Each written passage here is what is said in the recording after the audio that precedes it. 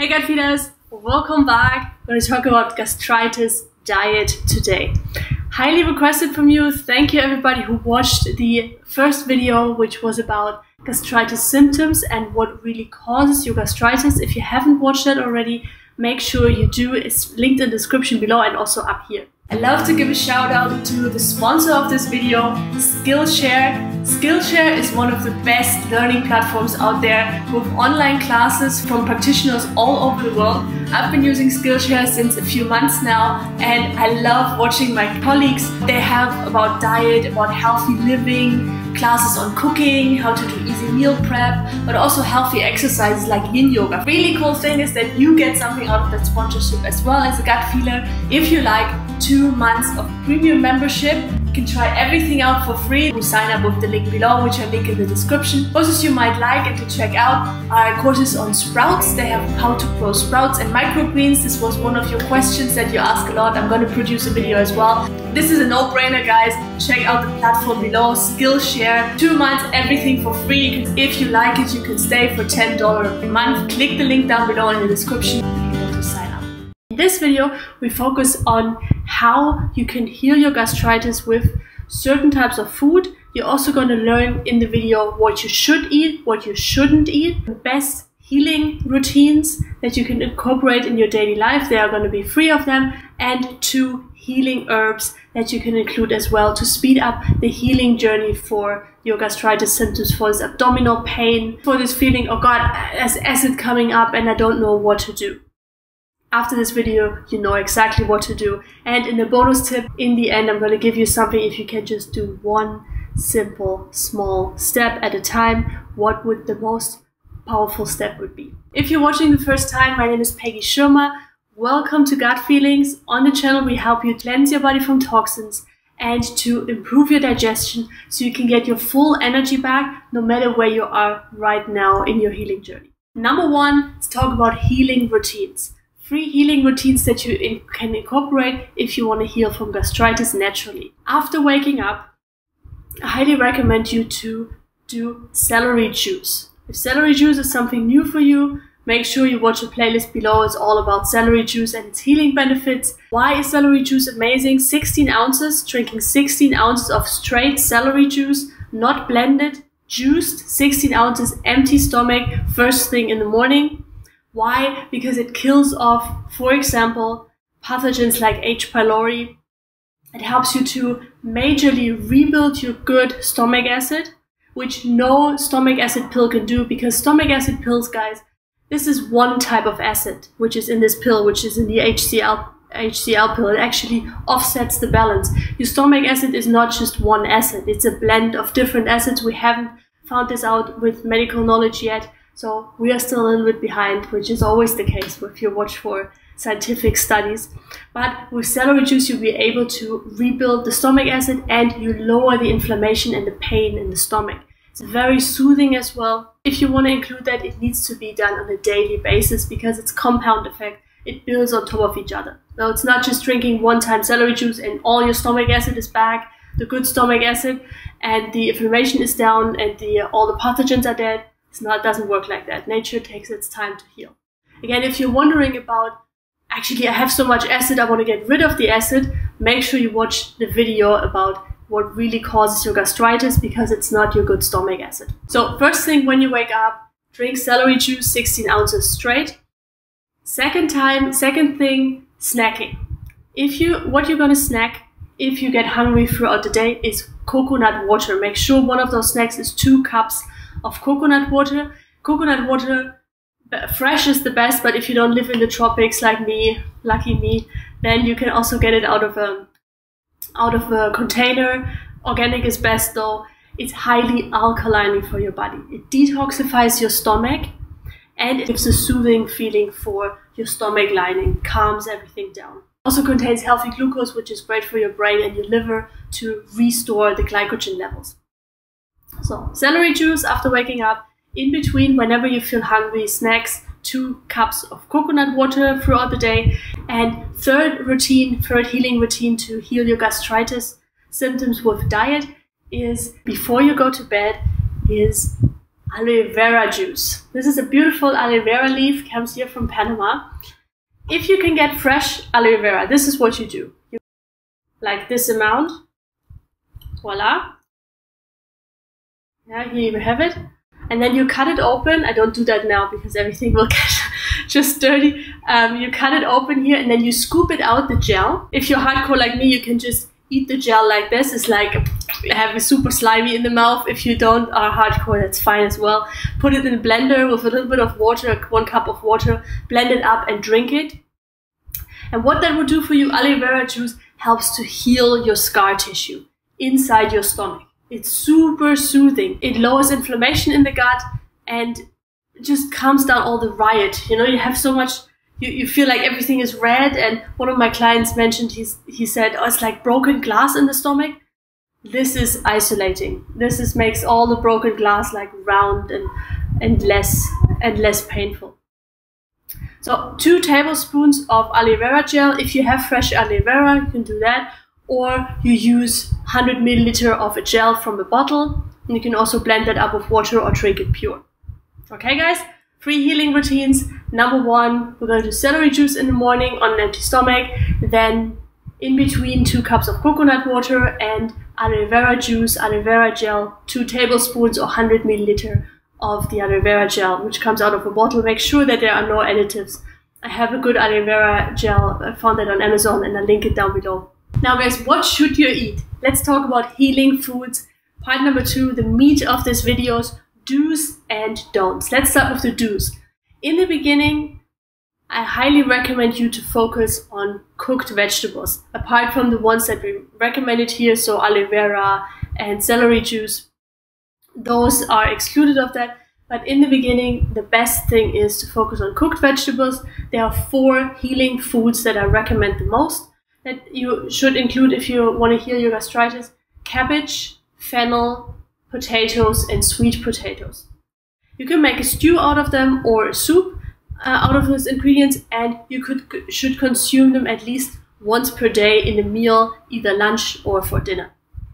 Now, cabbage is great because it contains sulfur. It contains sulfur components which help to heal gastritis, and they also speed up the healing of ulcers, where the toxins, the medication, the pathogens have burned holes or wounds into your stomach lining. Cabbage helps because it contains sulfur. Fennel is very soothing for your digestive tract, and it provides essential minerals that help you heal the stomach lining and prevent further damage. And then the 3rd and 4th are potatoes and sweet potatoes. Those guys, they are so underestimated. Potatoes even more than sweet potatoes, but they are the calming force when it comes down to healing your digestive issues. Even if you don't have gastritis and you just have other digestive issues, bringing in those mineral dense potatoes, sweet potatoes, they contain a lot of electrolytes, they contain vitamins, and they help to restore your body's ability to heal itself because they are also super easy to be digested and broken down. It doesn't put more stress on your digestive enzymes, on your bile production from your liver, which is likely impaired, doesn't need a lot of stomach acid, just super easy to be digested. So what you should eat for healing foods, focus more on cooked foods: cabbage, fennel, potatoes, and sweet potatoes as a stew or a soup 1 time per day. Now guys, before we come to the don'ts, what you shouldn't eat if you want to heal gastritis, question of the day, I'd love to know from you, what helped you heal gastritis already? Like, what of the steps, maybe there are some steps that I mentioned that you want to include in your day, or there are some things that you're doing already. I heard in the last video, for example, people doing lemon water was very soothing for them, although everybody tells you don't drink lemon water for gastritis, but it's actually soothing, so you can include that as well. What are you doing that helps you to heal your gastritis? Let me know in the comments below, I'm curious to hear. And you also help other gut feelers to improve their symptoms as fast as possible. Don'ts. As what you shouldn't eat if you want to heal gastritis. Number 1, spicy foods. Pepper, for example. Vinegar is another one. You don't want to drink, even if it's apple cider vinegar, no vinegar for you. Way too aggressive, very irritating. It's also metabolized in alcohol. Your liver doesn't like it. Forget about the vinegar. No vinegar, no spicy foods. Second one is processed foods. Now the processed foods, especially if they contain citric acid. Citric acid in processed food is always synthetical. It has nothing to do with what I mentioned before with citrus fruits, with lemon water, which is a live water, contains digestive enzymes and minerals. Nothing. It's often corn derived. Also magnesium citrate, you don't want to do that neither. I have a video on magnesium supplements if you're interested in that one. Citric acid is highly irritating for your stomach lining, as well as other processed foods. So MSG, natural flavors, which are never natural. Stay away as much as possible from processed food and do your own foods, or get it from an organic shop where you know they don't put anything strange in there. Okay, so no spicy foods, no processed foods. Third one is, I highly recommend you, if you want to overcome gastritis and start healing, lower or better eliminate animal protein for now. Animal protein is depleting your stomach acid. So you already have not enough stomach acid if you have gastritis. If you don't know that, please watch the video about gastritis causes, symptoms and causes of gastritis. You don't have enough healthy, happy stomach acid. You don't have enough digestive enzymes. So you do not have the force to break down those proteins, those animal proteins, which are more difficult to be digested than plant proteins from spirulina or quinoa, for example. Oh yeah. So you want to make sure you lower those proteins to prevent the possibility of gut rotting. Yeah, so food, if it's not digested well, especially high fat, high protein sources, because you don't have enough HCl, you don't have enough digestive enzymes, then the food goes down into your gut and starts rotting, producing ammonia gas, which gives you headaches, which inflames your whole body more gastritis symptoms, more pain. We don't want to do that. Lower animal protein or eliminate it if possible.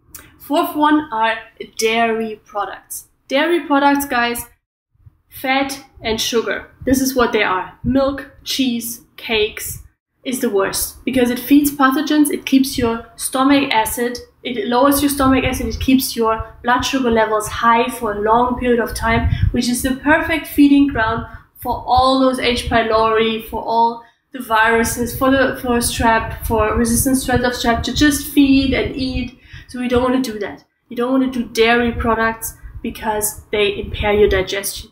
If this is new for you and you think like, oh my god, I need my kefir for my protein, for my probiotics, then please watch a video I'm linking down below. It's called Why Do Dairy Products, etc. Make Your Chronic Struggles Worse or something like that. I'll link that also up here. So fourth one, dairy products. Fifth one is alcohol and caffeine. Last but not least, those guys, depleting your HCl level, caffeine prevents you from absorbing minerals. I have so much more information about that, but stresses the liver. Yeah, of course, alcohol and your adrenals from the caffeine prolongs your healing journey. I know this is hard, especially if you're suffering and coffee is your last thing you can hold on. Oh my god, I feel more awake, I feel energized. I have a video called One Thing That Steals Your Energy, which is coffee. I give you some alternatives that you can incorporate that also give you some pleasure and at the same time they are beneficial for your body. So, summary, what are the 5 things you should avoid if you want to heal from gastritis? Spicy foods, pepper, and also vinegar, any types of vinegar, apple cider vinegar as well. Processed foods, especially citric acids. You want to lower animal protein. You don't want to eat any kinds of dairy product, milk, butter, cheese, kefir, anything, nada. And you want to lower or eliminate alcohol and caffeine. Now, guys, don't worry if you feel like, oh my god, this is too much. I have all this pain and now she tells me I have to change my whole life. Don't worry, in the bonus tip, we're gonna talk about the number 1 thing that can make a huge difference and the first step to healing your gastritis, even if you can't do all of those things that I've just mentioned in the diet section, in the gastritis diet. Okay guys, so stick to me till the end. You're not gonna be completely in despair after watching this video, okay? Now, last but not least, last section, third, healing herbs. There are 2 herbs that are amazing for healing gastritis. Number 1 is ginger.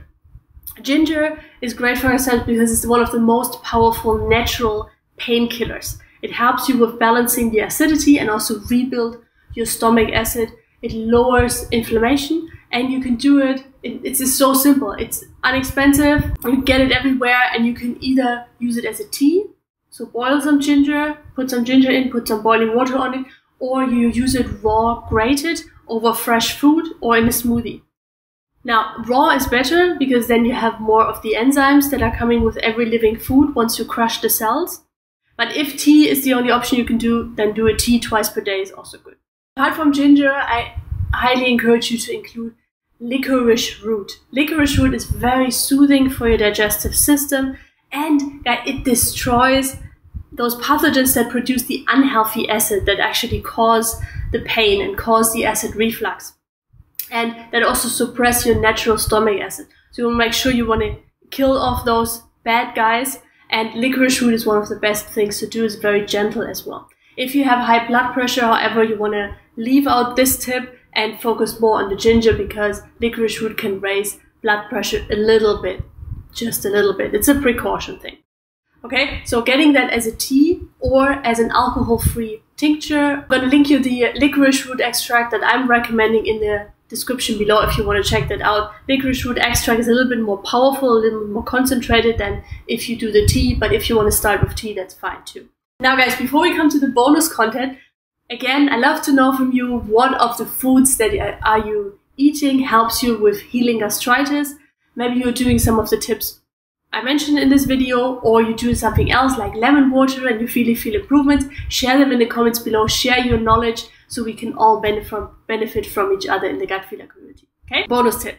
If you can't do all of those things that I mentioned, you feel, oh my god, this is overwhelming, just give me one thing I can do, I have pain, I can't work, I need something like simple, practical right now. The number one thing, guys, which will make the biggest difference if you just do that, is celery juice. It doesn't taste good, but it's highly effective. 16 ounces or as much as you can do until you come to 16 ounces. If you can just do 8 in the morning, start with that and then increase your levels while you are healing. 16 ounces of straight, not mixed, straight celery juice in the morning on an empty stomach as a juice, not blended.